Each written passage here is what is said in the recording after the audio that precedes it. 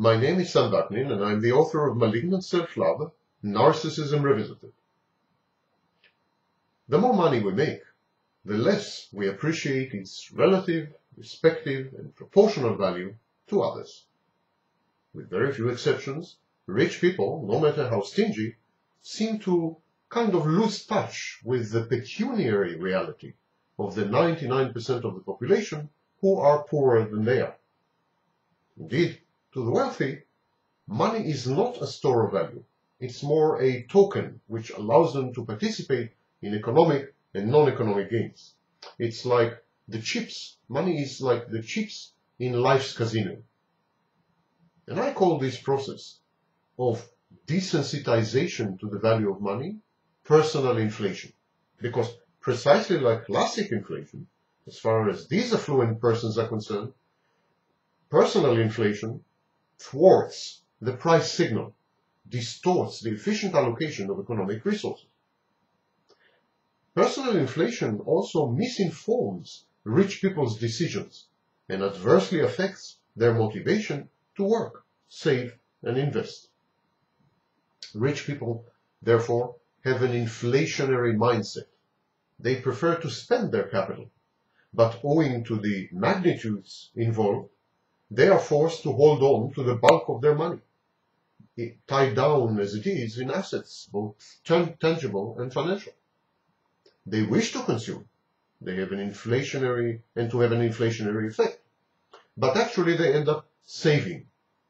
And this creates a deflationary outcome. Now let's consider poor folk. Poorer people have a deflationary state of mind.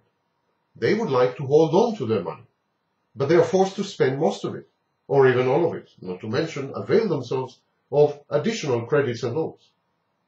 So poor people wish to save and have a deflationary effect, but they end up consuming and having an inflationary effect.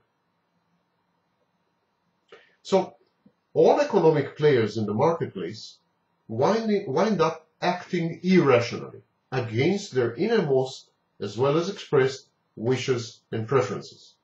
To reiterate, poor people would like to save, deflationary, but end up consuming, inflationary. Rich people would like to consume, inflationary, but they end up saving and investing, deflationary. This gulf between the desires and actions of all economic agents is the main source of instability and uncertainty in the capitalist system, based as it is on wealth transfer from the many to the few, and its accumulation in the hands of the latter. So, what are the effects of these discrepancies in the perception of money between the rich and the rest of us? How is this psychological gap, indeed abyss, how is it manifested in economic expectations and in one's grasp of one's purchasing power based on streams of future income? How does the price signal react to income inequality? The larger the disparities between rich and poor, the greater the share of national wealth held by the rich, the more deflationary the economy. Rich people consume only a tiny fraction of their wealth. The rest of the money is tucked away in the vaults of financial institutions, buried in real estate, or hanging on the wall in the form of artwork. Rich people's money is effectively taken out of circulation, and its velocity drops precipitously.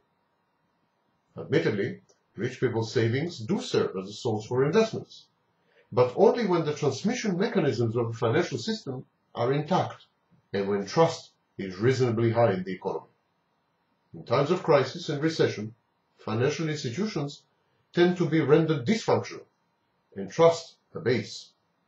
Redistribution via schemes of progressive taxation does ameliorate some of these deflationary effects of income inequality, but can never counter it completely. Income inequality creates crises and recessions and then perpetuates it.